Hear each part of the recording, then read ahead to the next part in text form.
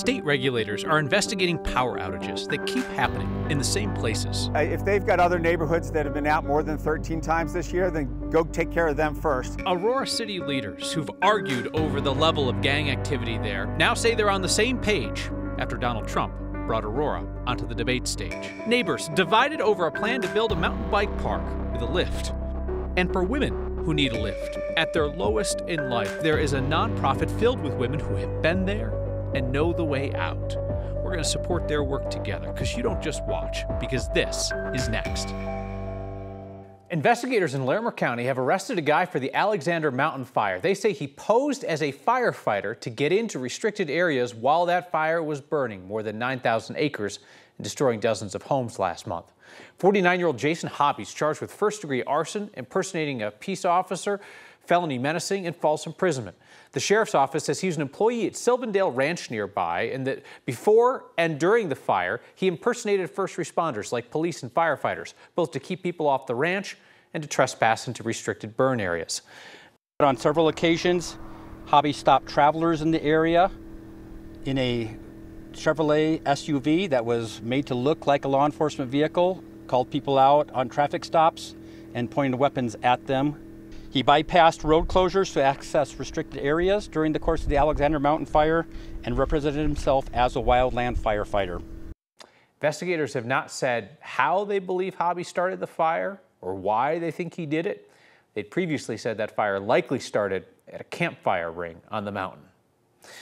When you are left in the dark, figuratively and literally powerless, do not underestimate the power of complaining. Xcel customers have complained to us here and to state regulators about sporadic power outages. And today, state regulators, the Public Utilities Commission, started a new investigation. Our Marshall Zellinger introduces us to some of those customers trying to reclaim their power.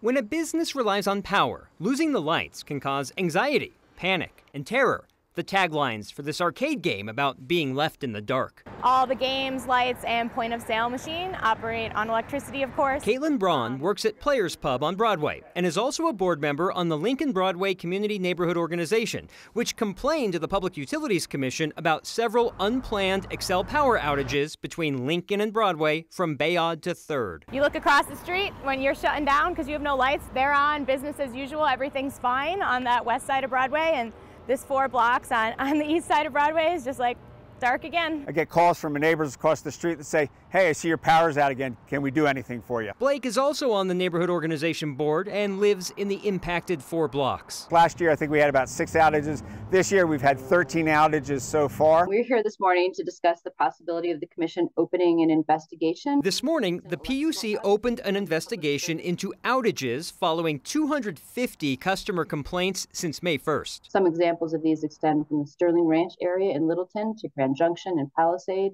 from Boulder down to central Denver along the Broadway and out into Plattsville. What we would like is for them to upgrade the infrastructure. An Xcel spokesman counted 10 sustained power outages for the Lincoln Broadway corridor this year, 4 caused by animals, 3 by equipment failure, 1 by weather, 1 for construction, and the most recent unknown. But Xcel did change some fuses. Xcel does have a claim form to try to get reimbursement if the outage was due to negligence, not equipment failure or acts of nature.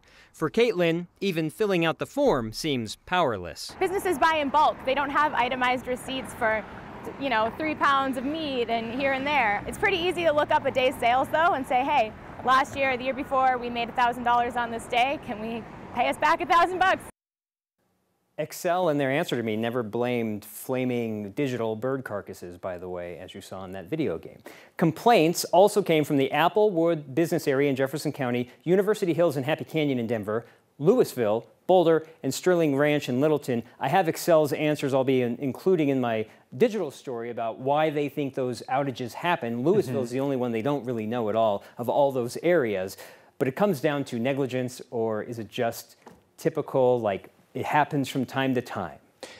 What do we know about whether Xcel actually pays out those claims, or whether it's a fool's errand to put in that paperwork? Well, I talked briefly on the phone with the business owner of Boulder who says he's filled one out, has no idea what's going on with it. It takes at least 90 days. There's an investigation that Xcel says it does in the paperwork. But if it's not because of negligence, I don't think it's any money ever gets paid out, but that's something I want to look into is like, what's the effort and can you ever get money when the power goes out? Marshall, thank you. So Xcel is warning about potential outages in western Colorado tomorrow because of high winds and the fire risk. Xcel says that customers in Mesa and Garfield counties could see outages tomorrow. Xcel is changing the settings on their power lines in that area, so if a tree or something else falls on the line, the power should be off until crews can clear the line. Xcel says when that happens, it obviously is preventing a wildfire, but those outages typically take longer to resolve. Xcel spokesperson said they are not planning preemptive blackouts on the western slope tomorrow, but that would be on the table if conditions get worse.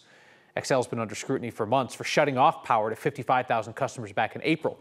Many of those customers and county emergency managers complained that Xcel did not adequately communicate where those shutoffs would happen and how long they would take to get the power back on. City leaders in Aurora who have offered conflicting messages about Venezuelan gang activity at apartment complexes are now presenting a united front to combat what they call, quote unquote, overstated claims echoed by Donald Trump on the presidential debate stage last night. You see what's happening with towns throughout the United States. You look at Springfield, Ohio. You look at Aurora in Colorado. They are taking over the towns. They're taking over buildings. They're going in violently. These are the people that Xi and Biden led into our country. Former President Donald Trump mentioned Aurora twice in last night's debate against Kamala Harris. Trump and conservative media organizations have spent weeks amplifying claims that the Venezuelan gang Tren de Aragua has taken over Aurora. Mayor Mike Kaufman, City Council member Daniel Jurinsky, the city manager, and the police department have joined together in a joint statement to dispute those claims. Their first joint statement since this issue surfaced more than a month ago. They're saying that Tren de Aragua's activity has not taken over the city and that the gang's presence is isolated to a few specific properties. Jurinsky had accused Kaufman and Aurora police of a cover-up as the three of them presented conflicting messages to the media and the public. That apartment complexes and areas of our city are being taken over. This is what we believe. I think not in the known property, but there are others that we're concerned that criminal elements have pushed out the property manager and are extorting the tenants in the building. The Dallas Street property? We're standing out here, and I can tell you that gang members have not taken over this apartment complex. Last two statements there, both the mayor and the interim police chief. We're talking about that same Dallas Street property. Sometimes conflicting statements have come out of Aurora within hours of each other. In this joint statement today, city leaders reiterated that 10 suspected TDA members have been arrested. We've previously reported that. And they acknowledged with one voice that including TDA activity, crime has significantly affected those properties in question. A teenager out looking for locations for homecoming photos was shot in the face, and police say it was a councilman from Mountain View who did it. Mountain View is that tiny town sandwiched between Denver and Wheat Ridge. The shooting happened Tuesday afternoon in Conifer off Pleasant Park Road. The Jeffco Sheriff's Office says it got a call about two trespassers. The teenager says he and a friend hopped a fence at a house to ask the homeowner if they could take photos on the property. They couldn't find the owner, so they returned to their cars, where a man named Brent Metz pulled up next to them. Investigators say Metz fired his weapon, hitting the 17-year-old in the face. According to the arrest affidavit, Metz then said, "Oh blank, my gun just went off." The teenager has serious injuries. The town councilman is facing charges for assault, menacing, and reckless endangerment. For women in the Denver area who are at their lowest point in life, feeling hopeless in the face of addiction or mental health issues, homelessness, unemployment, there is hope. And it's the Empowerment Program. Our Word of Thanks microgiving campaign this week is supporting that decades-old nonprofit in our community that helps women put their lives back together. Some of their participants are coming from the criminal justice system, some from life on the streets. The Empowerment Program works with them across every area of their life: physical health, mental health, housing, education, steady employment, helps them to build a future when success and stability might seem out of reach. And here's what sets this nonprofit apart. They turn no one away. No long wait times, no difficult qualifications to get in for people who are sometimes just at rock bottom and need that very first step, which comes in the form of personalized help from Coloradans who have lived experience coming back from the brink. Scan the QR code on your screen or text the word thanks to 303-871-1491 to get that link to donate to the Empowerment Project. Your millions of dollars in microgiving proves that even $5 adds up fast. So as always, I'll match the first 50 donations of $5 to get us rolling.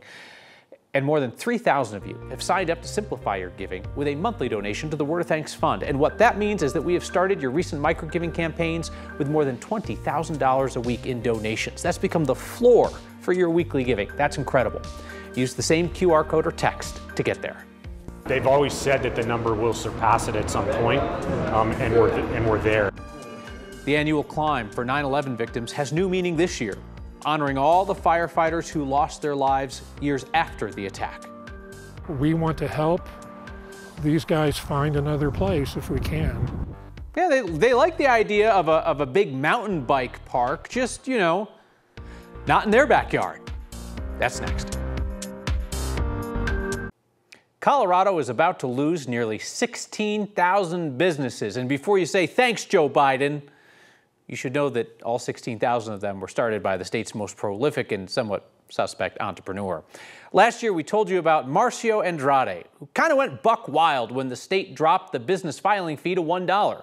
Andrade registered, then sold off 15,600 fraudulent businesses from a foreign IP address, all registered to the same street address in North Glen.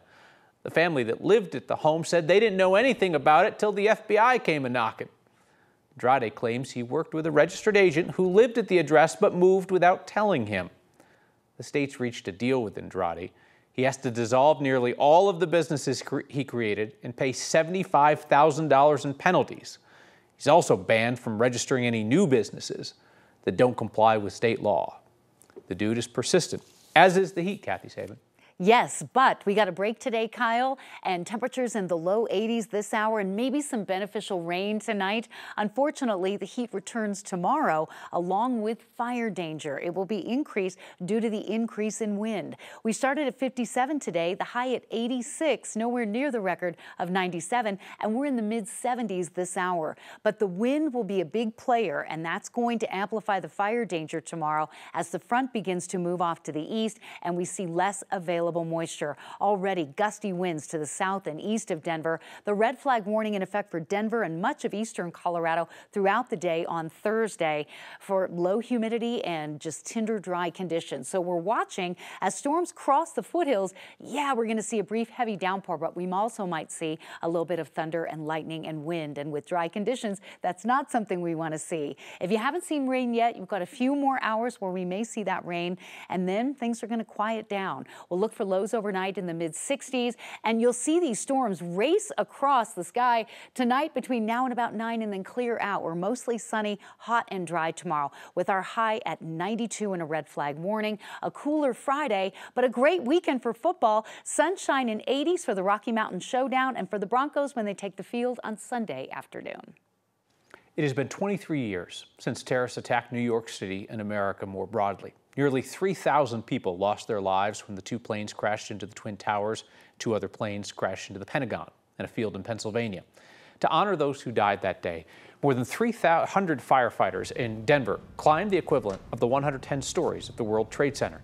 This was the 20th annual climb in Denver. But this year, they had a new reason to scale the stairs. The number of firefighters who have died from a 9/11 related illness has surpassed the number who were killed on that actual day. It's staggering, really. You know, they've always said that the number will surpass it at some point, and we're there. And illness, cancer, disease in the fire service is a thing. It is affecting our firefighters in the United States. Many of those 363 firefighter deaths from 9/11 related illnesses attributed to cancer. Jefferson County Commissioners will soon decide whether to go forward with plans for a big new mountain bike park. Neighbors hope to change their minds tonight. A new mountain bike park with a downhill lift has been in the works just outside Conifer for nearly 4 years now. Neighbors don't universally love the idea. We heard from folks with a variety of views as Jeffco leaders get close to deciding whether this project can proceed. Shadow Mountain Bike Park is the first lift-assisted bike park in Colorado. So it's a proposed downhill bike park. Yeah, not like a ski lift. So we are looking about 15 to 18 feet in the air. I am Katie Rothman. I'm a local resident as well as Chief Marketing Officer of Shadow Mountain Bike Park. My name is John Lewis. I'm on the board of directors of Stop the Bike Park. I've been a resident up here for 25 years. We're not against having a bike park. We think it's a terrific idea. There's opportunities all around this area to do mountain biking. We'd like to see it move somewhere that makes a little more sense and isn't going to totally change and destroy an existing neighborhood. But the only thing you're really going to see from the sitescape is the 15-foot to 18-foot lift going up and our lodge. All the other trails and everything else will be below the trees. The main issues are traffic and safety, wildfire, wildlife, vegetation, water, drainage, and sense of place. How can 1,000 more vehicle trips per day make this better? We could see, though uncommon, 1,000 cars coming up the mountain. This is a curated experience with only 264 reservation-only parking spots. We live in a state that is demanding more recreation and more level of conservation of our land. In this case, it happens to be mountain biking, but it really is a park. Our mission ultimately is to conserve the property the way it is. So that's what we're going to try to do if we manage to defeat this thing in the next few days. Public comment in front of Jeffco's Planning Commission is about to start, and then that hearing is going to continue tomorrow night when they're expected to vote. Then it will go to the Jefferson County Commissioners for a vote on October 1st. We are back here with your feedback next. Thank you. This week's Word of Thanks microgiving program supports a nonprofit that's been in our community for nearly 40 years, helping Coloradans, women primarily, write their personal comeback story. Come back from the depths of addiction, mental health challenges, homelessness. The Empowerment Program also works with Coloradans looking for a second chance to come out of the criminal justice system, help with housing or finding work, mental and physical health care and education, whatever they need to get from that tough spot where they are to the place that they want to be in life. They have seen tremendous success over the decades. You can scan the QR code on your screen or text the word THANKS to 303-871-1491 to join me and all of the other Coloradans in donating to this nonprofit that is empowering Coloradans to lead their best lives, to write that comeback story. Your weekly Word of Thanks donations will be added to all of the Word of Thanks Fund monthly donations, where people donate once, set it up monthly, and it goes to every single nonprofit that we feature week after week after week. A note from Joanne, just to thank you that we mentioned the firefighters who have passed away related to 9/11 related illnesses, which has now surpassed the number of firefighters who died on that day. Joanne notes that her brother was FDNY and worked there in the pit where so many men and women got sick trying to save lives on 9/11. A text from Boulder County. When talking about power outages, be sure to mention the numerous people who rely on Xcel for electricity for medical equipment and oxygen. They say get a generator, great, but they're still waiting on generator permits. That perfectly encapsulates why we've been spending so much time talking about these planned power outage issues, because folks need that power for medical stuff.